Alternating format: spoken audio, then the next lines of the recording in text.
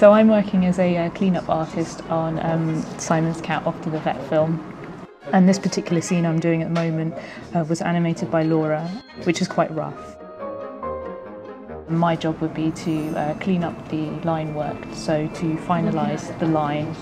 And so you've got the rough animation that's been done by Laura, and that is on a separate level. So all the characters are separated as well. That makes it easier when it comes to cleaning up. So you make the fine line over the rough animation. Okay, a steady hand is really important. It's not just a case of just cleaning up one drawing and then moving on to the next. You have to constantly flick in between the drawings to check that the animation is smooth and the lines aren't jumping.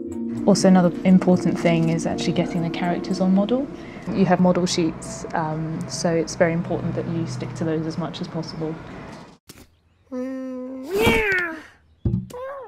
I'd previously worked on the Simon's Cat shorter film called Butterflies. By the time I'd got onto this film, I'd become accustomed to characters and also the clean-up sort of conventions as well. Yeah, it's just been really great working with Simon's Cat. It's a really lovely team, it's a really lovely studio environment. Yeah, I love my job.